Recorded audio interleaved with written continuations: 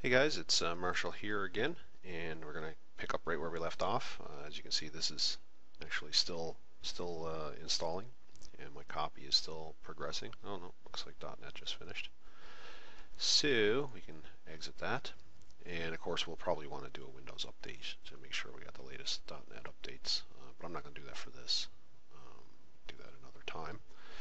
So, as we left off in our last video, we have MySQL installed on this Windows XP Professional, and now we're going to set up our NWN2 database on it. So as I mentioned before, we're going to use SQL YOG for this. This is a commercial product. However, there is a SQL YOG Community Edition. Now, the Community Edition is free, and it's very difficult to find. They don't want you to use this because they want you to buy the thing and use the Enterprise Edition, which has a bunch of extra features. So they make the Community Edition very difficult to find, but it is something you can find, and I will include it in a little package I'm going to put on my website anyway. So yeah, you'll want to get this and install it on your computer. And we're going to install that not on our server. Well, I guess you could install it on your server if you want to log in to manage your database. So yeah, that's definitely an option too. I prefer managing my server remotely with my SQL YOG, and it's typically because I have more than one server, database server running, and I like to manage them all with the one tool.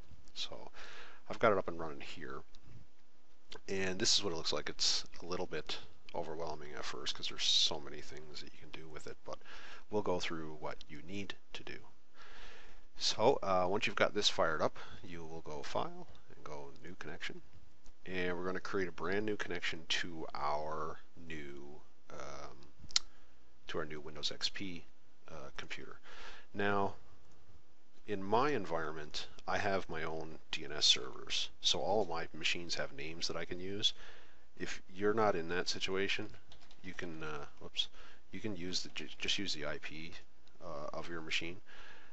Now, in my example, I've set the IP, and you'll want to hard code your IPs. You don't want it changing on you all the time. Hard code your IP for any of your servers. Mine is 192.168.10.35. So, in my SQL YOG, I could have a let's just click New, and we're going to call this NWN2 database server. I could put my IP right here, 35, like that. That's fine. Or in my case, I'm going to use the name of the machine.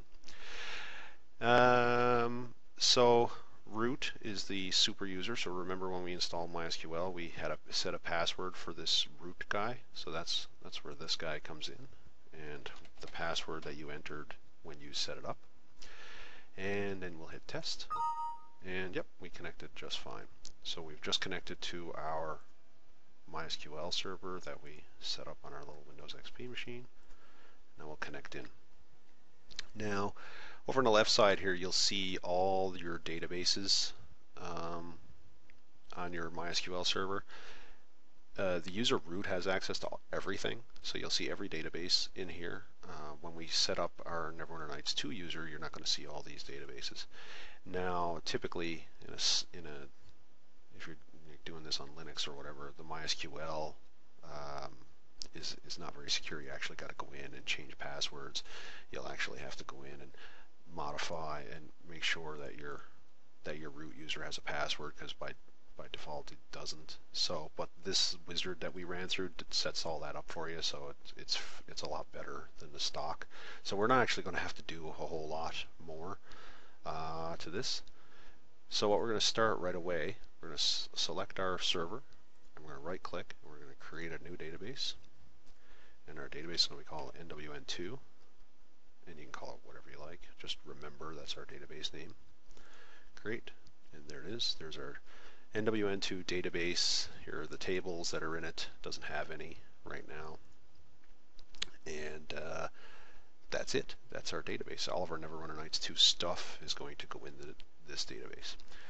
Now, we don't want to use this root user anymore. We don't want to use it for manipulating our NWN2 database or using it in any of the tools. So what we like to do is create a user inside MySQL just for Neverwinter Nights 2. So to do that, we'll go Tools, User Manager, Add New User. Now, this isn't a Windows user or anything like that. This is just a user inside MySQL that we're going to use to connect to the database for Neverwinter Nights related things. So we're going to go NWN2 user, that's just his username. Host, the percentage mark on host, this means that NWN2 user is allowed to connect to this MySQL database from any other computer, including itself. So we're going to leave it at that. If you're really security minded, you could lock this down to be like the local host only. But for our purposes, we'll just allow this user to connect. Now we're going to create from anywhere. We're going to create a password, NWN, and we're actually just going to call it NWN2 password. Again, set up your own password and just record it. And we're going to leave everything else at stock because we don't want any limitations or anything on this user for connections. So we hit create, and that's it. The user is now created. Now, of course, we have to give this user some rights. So as you can see here, after we hit create, the current user that we're manipulating is NWN2 user, and you can see he has no rights to the global MySQL installation. And we're going to keep it that way because we don't want this NWN2 user to have any rights to any of this stuff. We do, however, want specific rights to the NWN2 database itself and nothing else, just this one. Everybody gets some access to information schema, but no access to MySQL, no access to test, and no access to any other databases that we may have here. Just this database. So we'll actually click right on it, and then we'll set up some rights. We do want this user to be able to alter tables, create temporary tables, delete tables, drop tables, index tables, insert into tables, select tables, and update tables. So these are the rights we want to give this NWN2 user. If we have a need to give him more rights or take off rights, we can come in here anytime and do that. But for pretty much most things, this will cover everything that this user needs to do to your Neverwinter Nights 2 database. So once you have that done, you can save the changes and close. And that's it. Our user is now created. So the next part that we're going to do is we're actually just going to disconnect from our MySQL installation here and try our new account. So we're going to just disconnect. And we're going to do new connection. And we're going to change our username to NWN2 user with our NWN2 PASSWORD and connect with this guy, no problem. Save and connect. Now we're actually connected to our MySQL database using the NWN2 user. So as you can see, the MySQL and test databases are now unavailable. So this is the user account and database that we're going to use for all the rest of the MySQL related things. Okay, now minimize this because we're done with that for now. And looks like our copy finished, so we don't need that. And we'll go back to our kit here. Okay, now the next thing that we're going to want to do is create a share on this computer. So if we go in here, and you can just ignore all these EULA stuff. Pay no attention to that stuff. That was just from the software that we installed. But here's our 3 folders that we're mostly interested in. And if you want, you can delete these too, by the way. You don't actually need them. It's just the Visual C stuff. So here's our 3 folders that we're mostly interested in. The NWN install, the NWNX install, and our start script folder. So the first thing we're going to do is go into our NWN folder. And we're going to look at a couple of things in here. Modules, this is an important folder. Hack, this is where our hack files go. And of course any other, like override if your module needs that kind of stuff. The interesting thing about this is that we're going to need to be able to access all of this from our Windows Windows 7 computer, because our Windows 7 computer is where our tool set is, and this is where we're going to be developing. You don't want to develop your module using the tool set on your server. If you're doing that, it's a bad idea. It's going to cause you all kinds of problems. Develop out here on your Windows 7 machine and save this guy to just be your server. So that said, we're going to want to be able to access these things, because there's going to be oftentimes we're going to be copying data from our Windows 7 machine to our server, especially when we create updates and add new areas and things like that. We're going to have to be copying stuff here. So the easiest thing to do is to actually just share this folder out.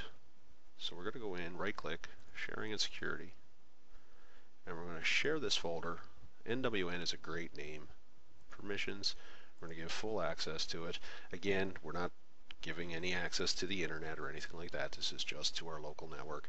If you are security minded, you probably already know how to configure this differently to just give particular users or yourself access, but for simplicity we're just going to say everyone.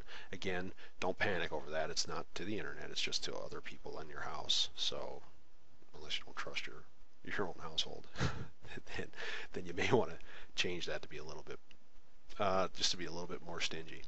So for our purposes though, we're just going to leave it at full, and then OK. So you'll see the little hand symbol under that folder. Now we're going to use this a lot, so you're going to see us use that as we go. So now that the rest of our stuff is done, we're going to start configuring a couple of things on our server. First thing we're going to do here for configuration is we're going to go into the NWNX folder and our My Module folder. Now you can rename this to whatever you want. Just need to make sure you know what it is, because you're going to have to enter that in your startup script. And here's our main NWNX configuration file. Now we've got a couple of plugins here. We've got the XP Bug Fix plugin, we've got the XP Time plugin, and of course the MySQL plugin for NWNX. So we're going to configure the main NWNX first. So there's an ini file here, and first thing we're going to do is set the path to where we put that NWN folder. That's here on D drive. Our temp location is here, and then our parameters,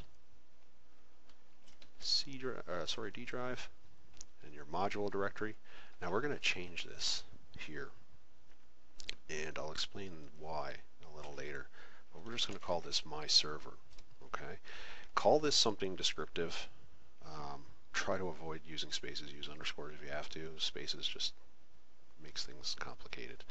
But call your module directory something meaningful, but don't call it the same name as what you're using on your tool set, and I'll explain why that is later. So we're just going to call it my server. You can also set some settings here: max clients, difficulty, public server. Your player password. This is a password that you're going to use. You can just remove this if you don't want a password on it. But this is a password to use for that players will use to connect. So you'll want to hand that out to people if you do want to password it. But we're going to password it for now, just because we don't want just random strangers logging into our server when we get it up running. Admin password, same thing. And then server name, or just whatever server name. This is something you can be descriptive with. Feel free to put your spaces and stuff in here. The maximum level that you want players to be able to be, 1 party 0, and the port 5121. This is the default port, so you can leave that as is. Now the reason why we use this parameters here is actually it becomes more important when you're running multiple servers. There's a configuration file in NWN's directory itself where you can configure a lot of these options. What you want to do is you want to put all your common configuration options between all your different servers. If you have multiple servers running like I do, put all of your common configuration options in that NWN2 player.ini file in the NWN directory where some of these options are configured. Put them in there as long as they're common to all modules. If different modules have different settings, you're going to want to put them in here for parameters. So for example, if I have a module that only allows 6 players, then I'll want to change that to 6 for that particular module. if I have different passwords for different modules, I'll configure them here, different names, different ports, because obviously if I have multiple servers, I'm going to want different ports as well. So that's why some options are here, and then some options are going to be in the NWN2 player. And we'll discuss it. We'll get into that too, because we do have to make some changes to that file too. So that's that, and the rest of this stuff you can leave blank, same port number. So yeah, just leave the rest as is and then save it. And that part's done. Now we're going to come down here to our MySQL ini file. We're going to edit this. Now, our server, this is where we configure where our MySQL database is. So we're telling MySQL, hey, you can connect to our NWN2 database using these settings. Our server here, again, if you don't have DNS, and you can just use the IP address of your MySQL server, so you pop that IP address in there. The user name that you created for NWN2 in the SQL YOG that we did earlier, and its password. Like I said, I just used the NWN2 password. And schema. This is the name of the database. So when we're in here, that's this, NWN2. So that's just the database name. Schema is just another word for layout of the database. So that's what that's for. So happily, mine are all fine. I don't have to change anything, but you can change yours. And sometimes when you're having trouble and you're wondering if there's a problem with your database, you can change this log level to 2, and it'll log a lot more information for you. But just leave it at 1 for normal, small amount of logging. So save that, and that will take care of the MySQL part of NWNX. Now what we're going to do is, if you remember, in our NWNX ini file, we created we called our module directory myServer right here. Okay, we're going to actually use that right now.